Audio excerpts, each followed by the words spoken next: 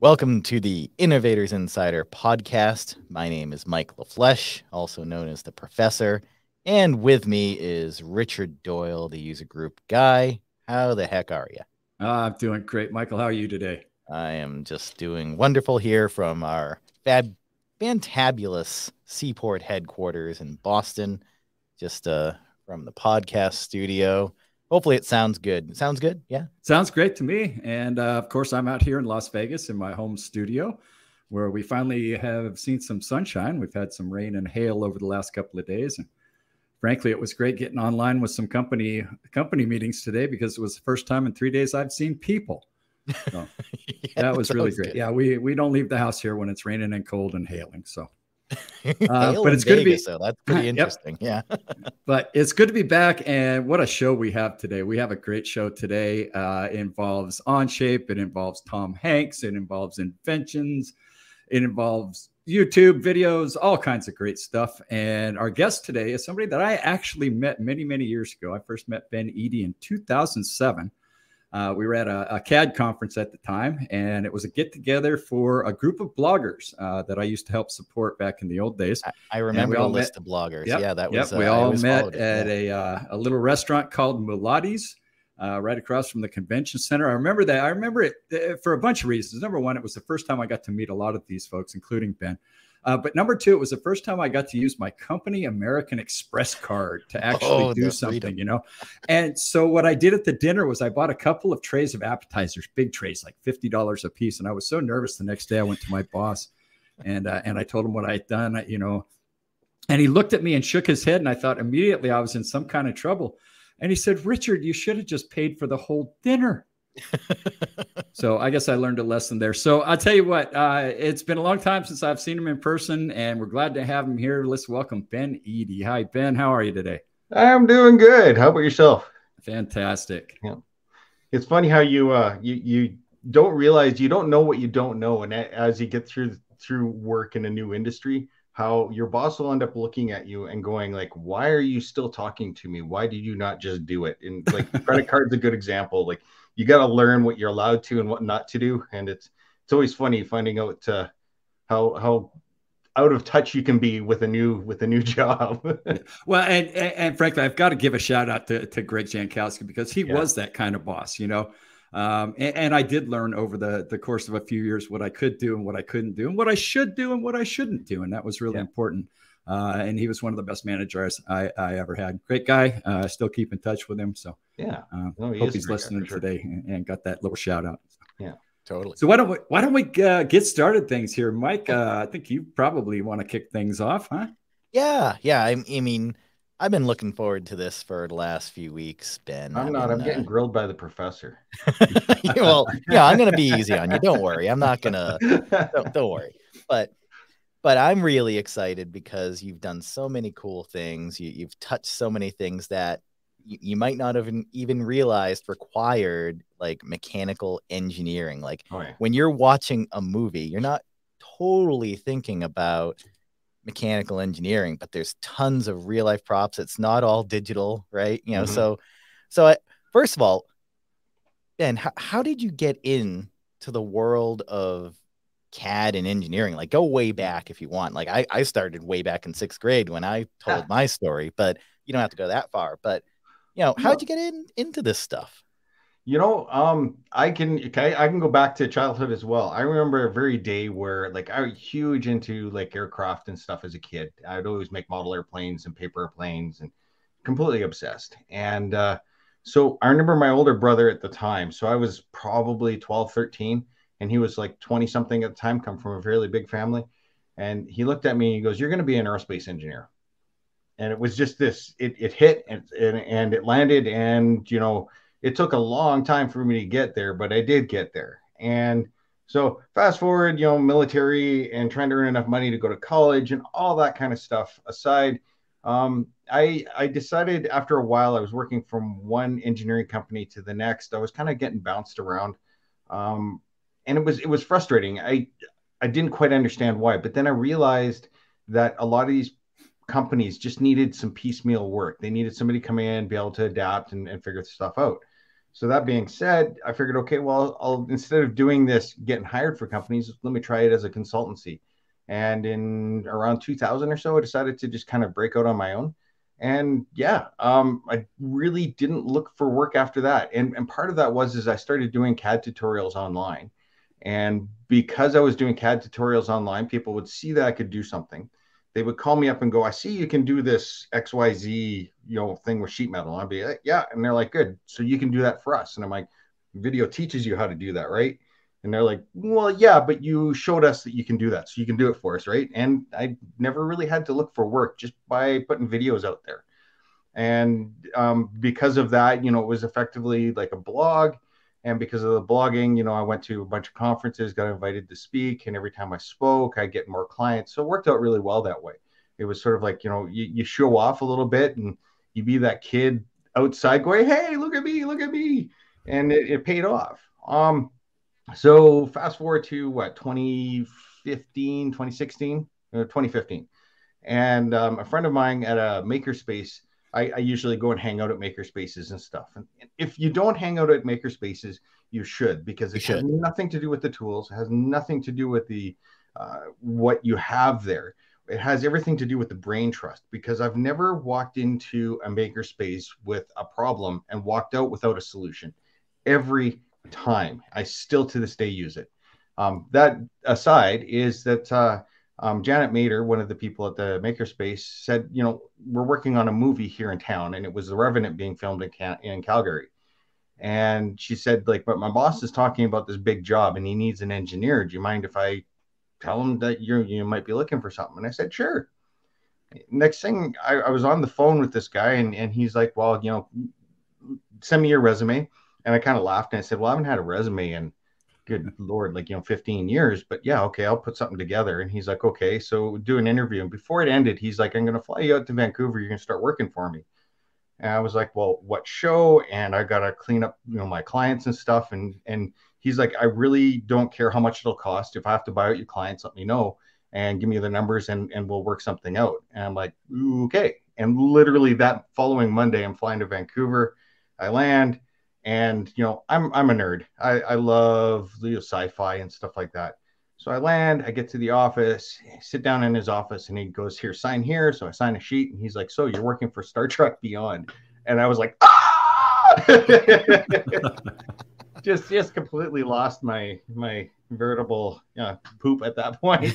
So, yeah. And from there, they gave me a couple sort of like little trial things to work for special effects, some mechanical problems, and they weren't much of a problem. And then, the big job landed, and that was 2 of the largest rotating sets ever made for movies.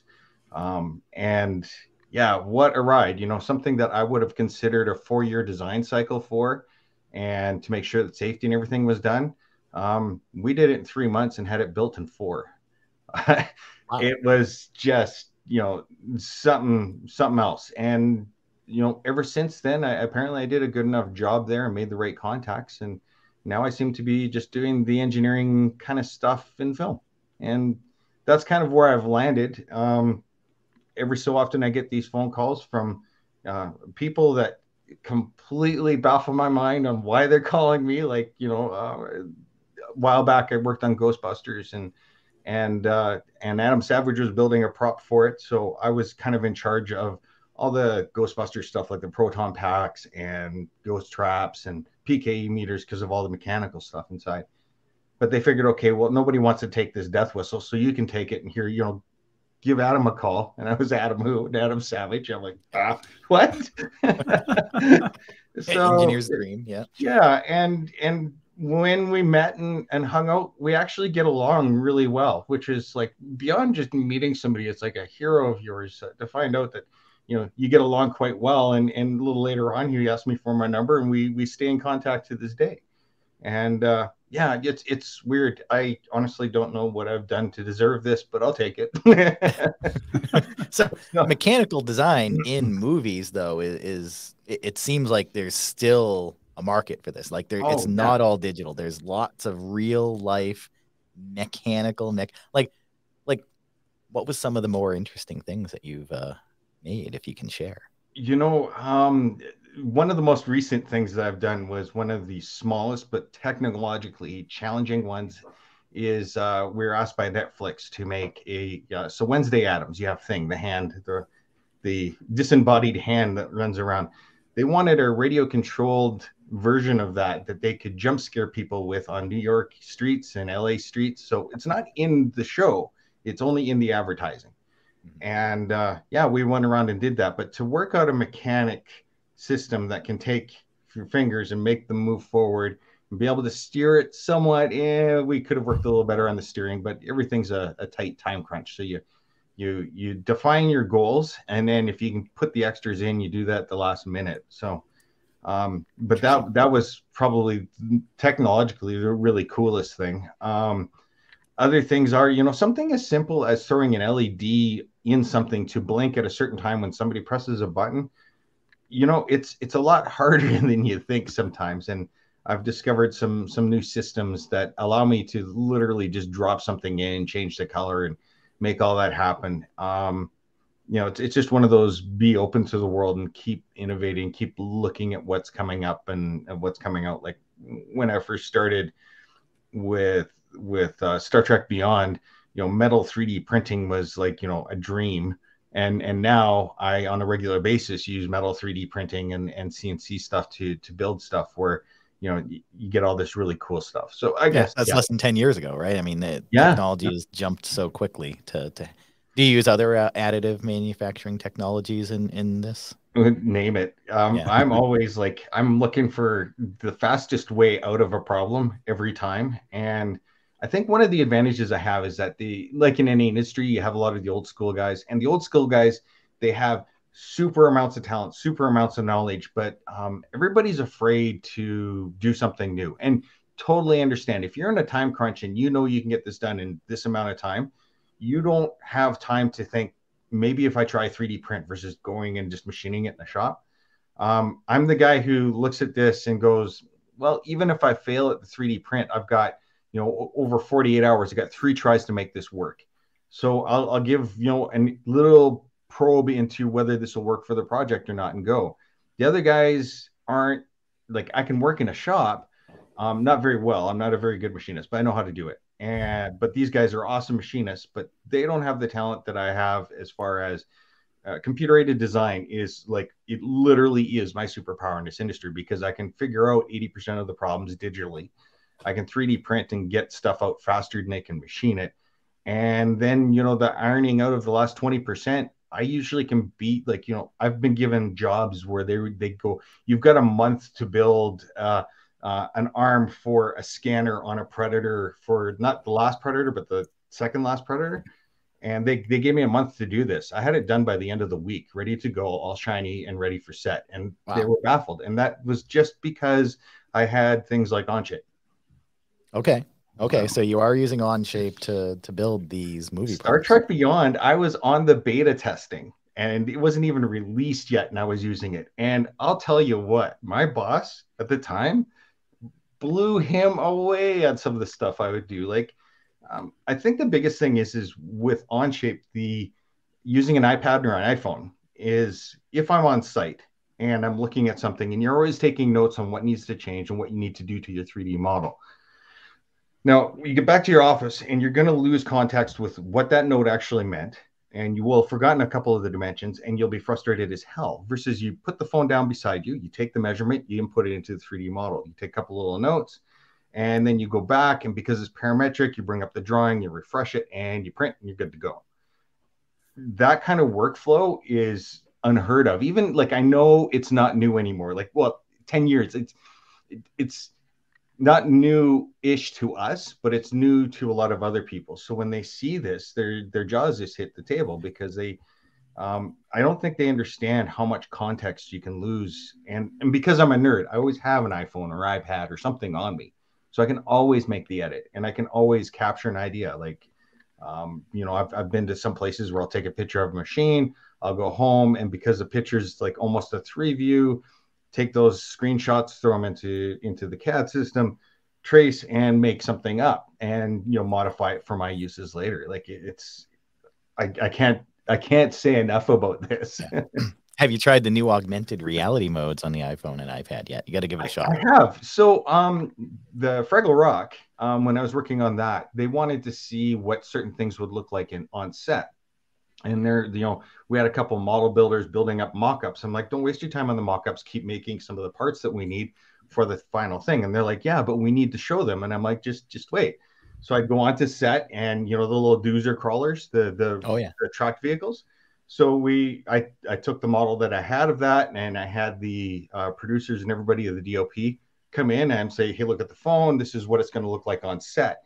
And they're like, they look at the phone, they look at the set, they look at the phone, they look at the set, they go, how the hell? And they like shake the phone. So you'd shake the phone, and it wouldn't track properly, but they were just completely blown away.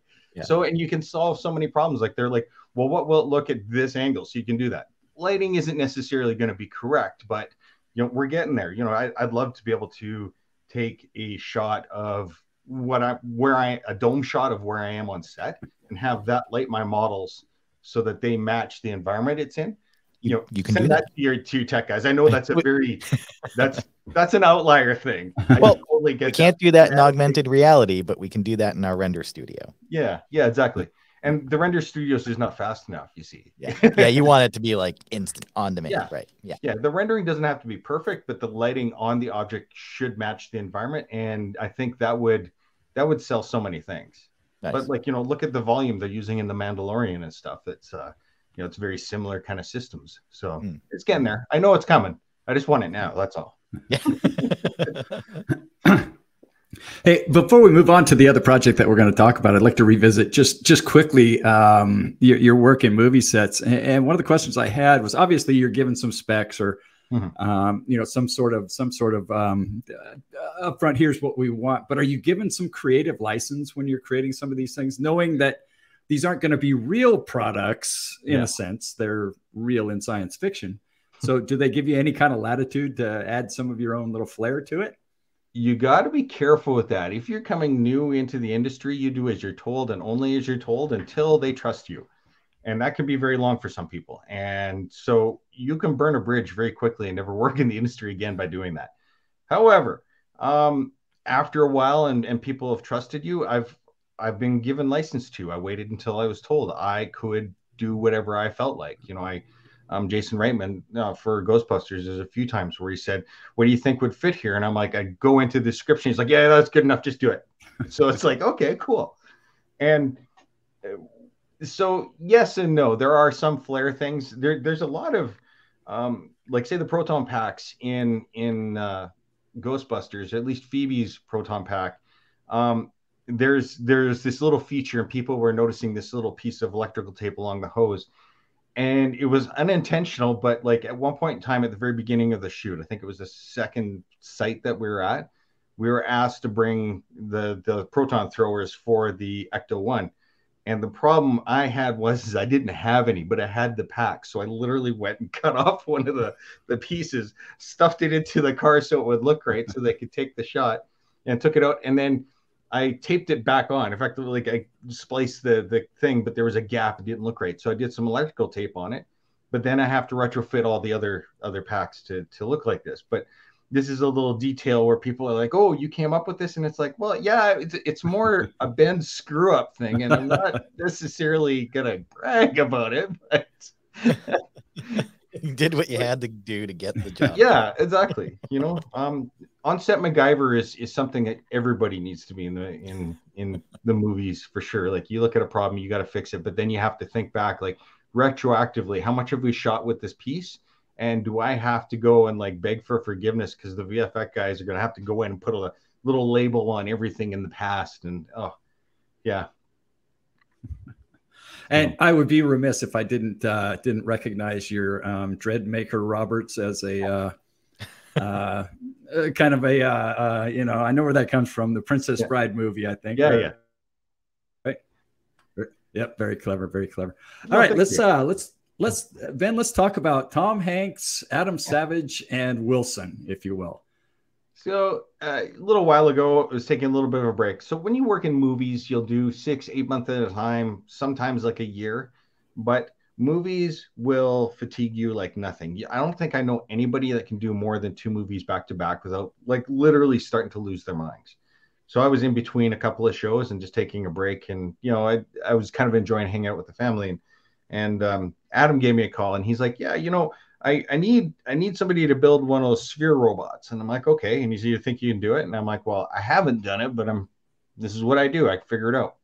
And he's like, perfect. I'm gonna push your name off to somebody else, and they need a robot. And I'm like, okay. And literally a few minutes later, my phone rings and it says Tom Hanks. And I'm like, no. And you hear him talk, and you're like, yeah, that voice is very unique. I'm just like, holy crap. And so he came to me and he said, like, here's the spiel. I want to go throw the first pitch for the Cleveland Guardians. It's the name change, and it's the season opener, and we would just want to make sure everything works well. And he goes, my idea is that we bring Wilson on with me, and I put him beside me on the mound, and Wilson rolls off, and I go pick him up and put him back on the mound, and he rolls off again, and I scold Wilson, and Wilson comes alive, and suddenly he's a petulant child running around. And I'm like, I love this, and totally I can do this. And so, yeah, the deal was struck, and next thing you know is I'm building one of these guys. Oh, wow. Yeah.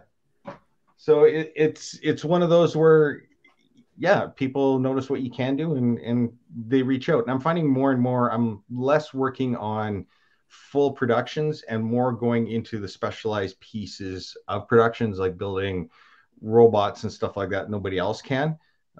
There's a little bit more money into it, but at the same time, a lot more responsibility in it, a boatload more stress. So, yeah. Well, we actually have a clip of Tom Hanks throwing out the first pitch along with Wilson. So I guess we could go ahead and show that now, huh, Mike? Yeah, let's do it.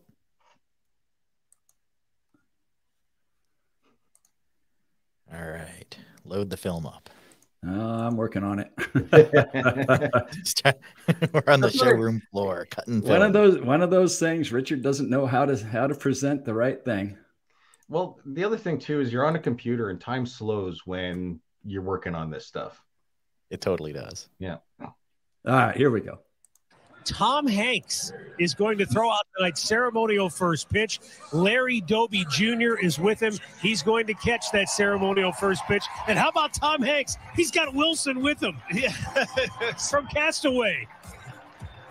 Here's one thing, is that there was one cameraman and the audio guy knew what was going on. No one else knew what was going on. Oh, wow. And now Tom Hanks, who began his... Why don't you go ahead and describe what's going on? We don't need that extra sound. Oh, sorry. I didn't mean to walk over it, but like... No. I should have knocked the sound off to begin with. Oh, no. That's okay. So, yeah, like when we were doing this, a lot of the guys, like there's one camera guy that knew what was going to go on. The owner and the people that got Tom to come in and do this knew what was going on, but no one else did. So you can hear the announcer when he's talking about this. He's like, what's going on? Is that a robot? Or he kind of jokes. He says, I think that's a robot, thinking, just kind of being flippant. It was like one of those weird anomaly things. Then he realized it was exactly what he said.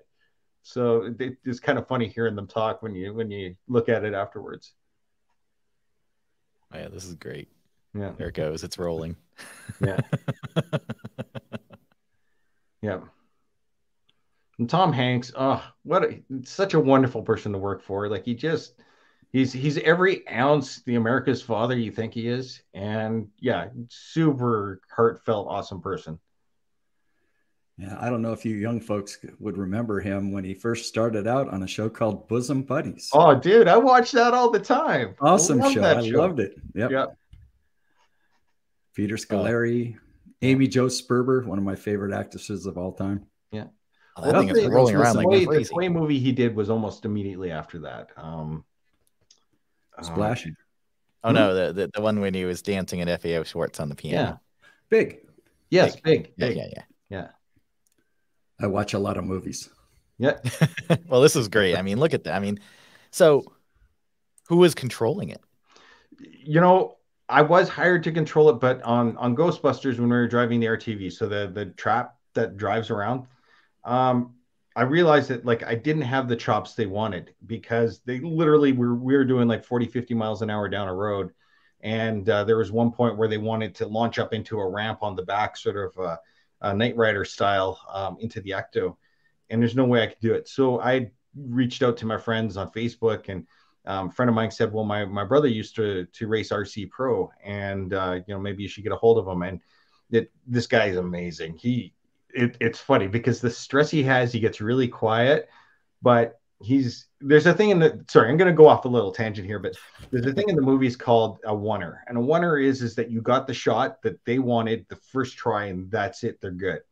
Now, I've had 2 oneers in my entire career. Granted, it's not that long. It's been like 6-8 years, something like that.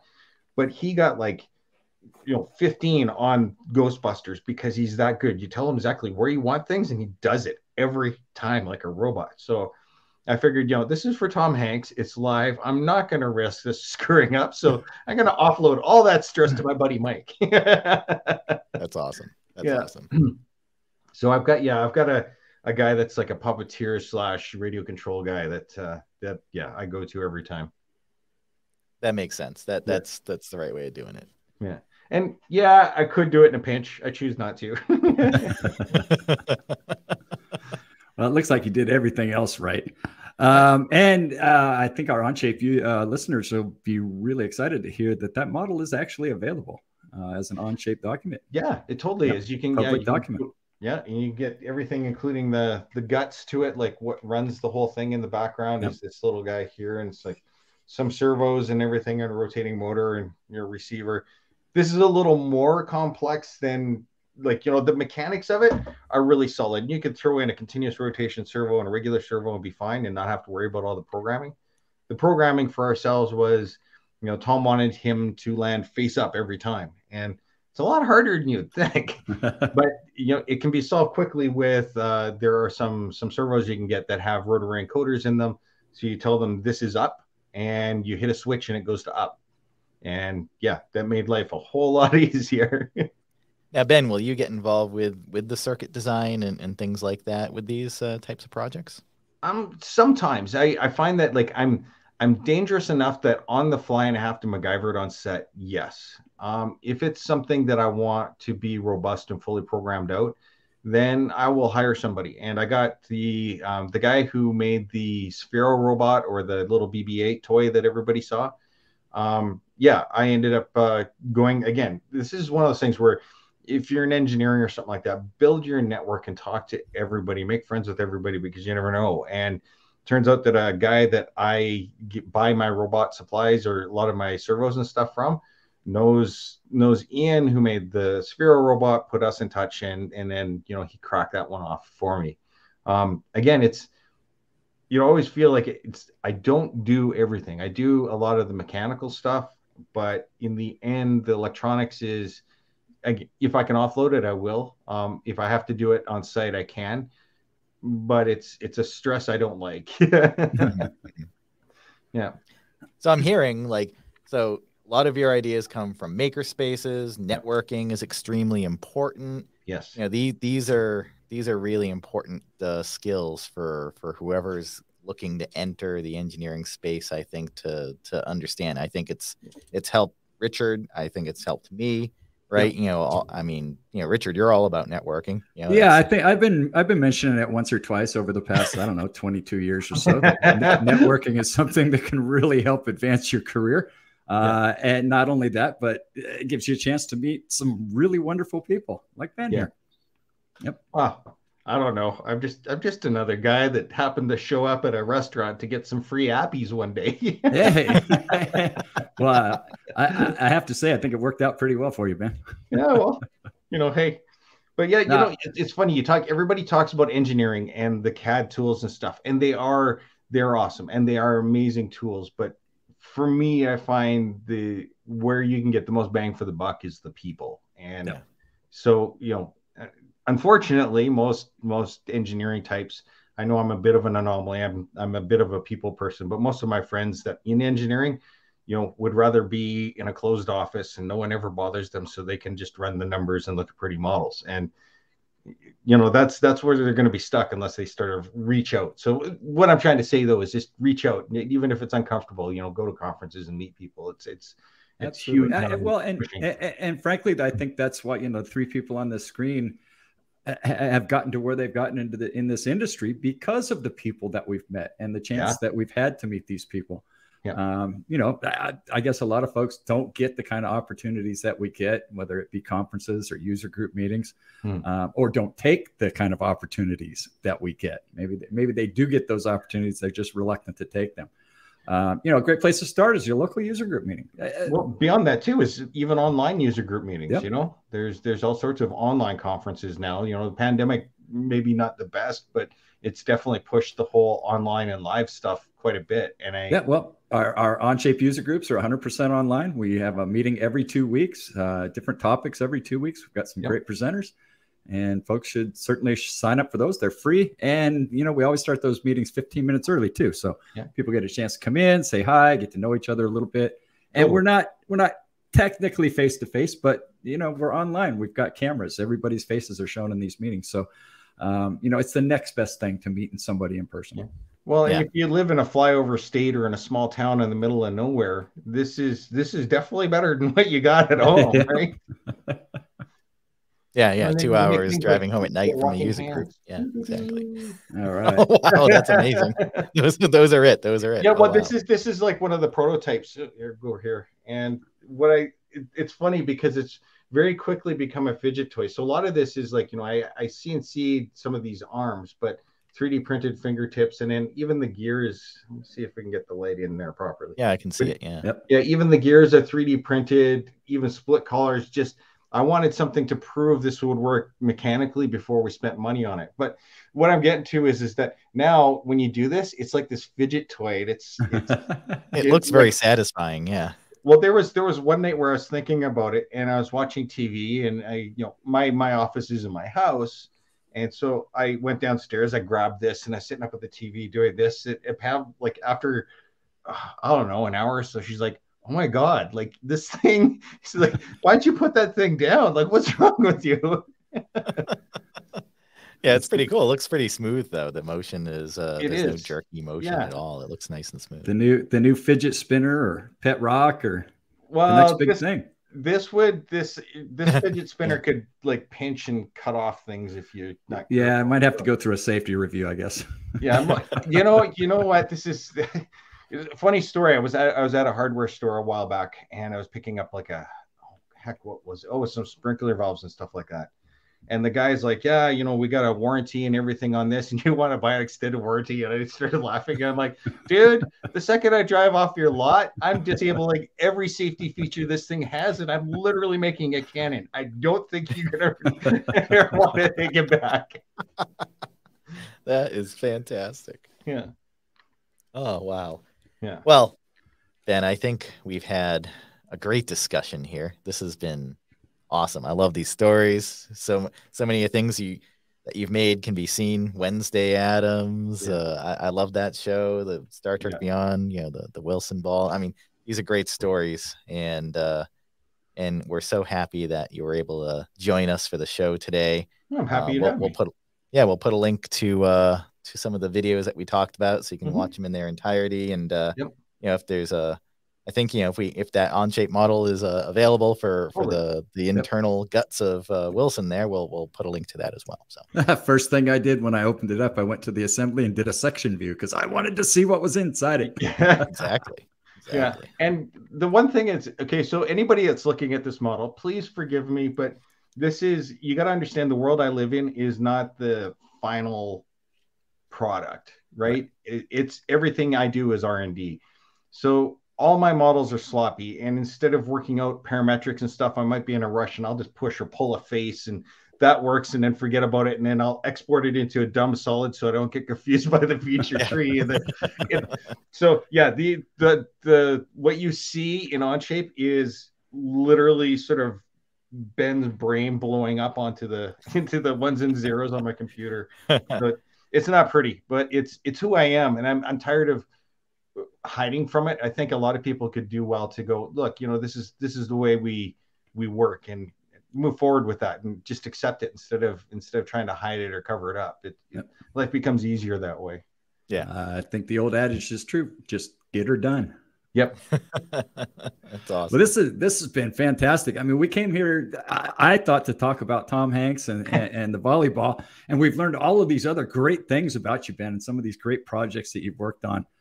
Just amazing stuff. I'm glad we had that dinner back in 2007. I'm glad to have met you, and I'm glad that you showed up and appeared on our show here. It's been really fantastic. Yeah, no, for sure. Anytime. Right. Well, we'll see you around, Ben. Looking forward to seeing your next product in the next motion picture, and we'll have some fun. Awesome. Sounds good. All right.